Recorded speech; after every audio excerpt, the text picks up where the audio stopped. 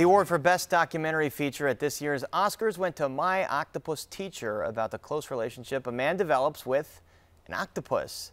That got our own Jay Shefsky thinking about a cross-species encounter of his own just last fall. Here's Jay. This started like a lot of my favorite days, in a kayak on a quiet river. But soon it would get a lot more interesting. I was alone on the Paw Paw River, paddling out of Benton Harbor, Michigan. Wait, what is on that log? Is that a praying mantis? I don't think I've ever seen a praying mantis in person. Is it turning its head to watch me pass? I must be imagining that. I've got to get a closer look, so I turn around and sidle up to the fallen tree that is the praying mantis's perch. And this time, no doubt about it, it turns its head to face me. It is watching me. This giant insect that must have been the inspiration for the classic cartoon Alien is watching me. And it doesn't seem to be scared, at least not enough to fly away or walk away or whatever it would do. I'm a little scared, so before I get any closer, I Google, "Are praying mantises dangerous?" And I learned that while they can be quite rough on their prey, they're harmless to humans. So I get in closer, hoping to get a few shots before I scare it off. But it doesn't seem scared at all. It seems curious. I know, I shouldn't anthropomorphize this critter, but am I wrong to say that it seems every bit as interested in me as I am in it? Soon, I'm feeling ready to take our relationship to the next level. Will it read this gesture as a sign I can be trusted? Doesn't seem to make a difference. But then, after half an hour of just looking at each other, an amazing thing happens. It begins to approach. Tentatively at first, and then with a little more swagger. I'm glad I already confirmed that it's not a threat to me, because it's coming aboard.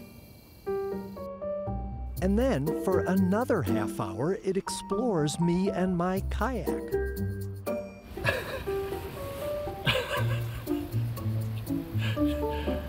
This is totally wild. There's a praying mantis on the bottom of my shoe that I can't even see it because it's on the bottom of my shoe.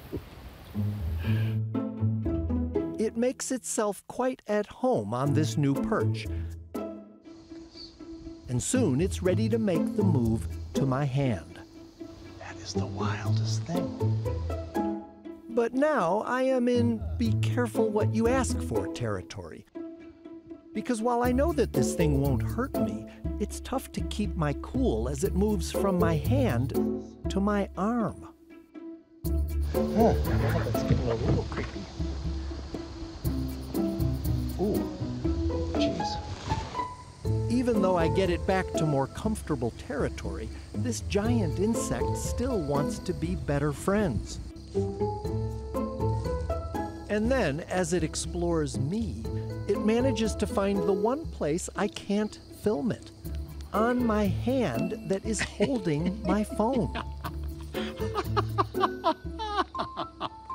This is inches from my face, sitting on the phone that is taking this picture of me. It is magnificent. When have I ever spent this much time, this close, to a critter I encountered in the wild, and which I think has come to trust that I mean it no harm? Unfortunately, I betrayed that trust. And I'm sorry to say that the rest of the story happened off camera. Here are some photos from earlier as I tell you how it played out. The praying mantis spent several more minutes on my hand and then startled me by quickly walking up my arm toward my face. I instinctively flicked it off. It landed in the water where I watched it flail as the current carried it downstream. I was horrified, and I couldn't let my new friend drown, so I took off after it, eventually using the kayak paddle to gently scoop it out of the water. Then somehow, with that same paddle, I made my way to the shore, and here is my stunned friend on the paddle, just before I returned it to safety, and then watched it quickly take off into the brush. Did I teach it that humans can't be trusted? Maybe that's not a bad lesson. And what did it teach me? Something pretty simple, really. The benefits of quiet, patient observation. For Chicago Tonight, this is Jay Shefsky. I don't know if I would have been that patient, but Jay tells us he learned later that there are 2,400 species of mantis, or mantid, around the world. They come in a wild variety. A few other fun facts. Many species can turn their heads 180 degrees, ouch. The females have the charming habit of biting off the male's head after mating, double ouch. Those dark spots in their eyes move to follow their prey. Some cultures attribute supernatural powers to them, and it is not uncommon to keep mantids as pets. Perhaps Jay will go find one at a pet store. And we're all grateful to Luke Viador for allowing us to use those photos that you just saw.